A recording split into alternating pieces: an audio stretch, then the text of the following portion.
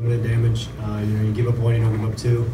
It's kind of been our philosophy, since I've been on campus with AD. So, it's obviously I was trying to go into Mangum and I just cut it a little bit and it ran away from me. It got him in the knee, but after you give up the one, you can't cash it in. I hit there. We're down, 3-0 with first and third, second and third, something like that, and then the wheels start spinning. And then these guys are trying to come back from, all game instead of just down one, where they can just kind of get in their groove.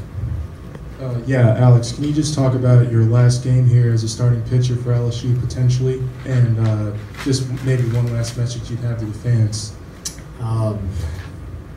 It was a pretty emotional day today, to be honest with you.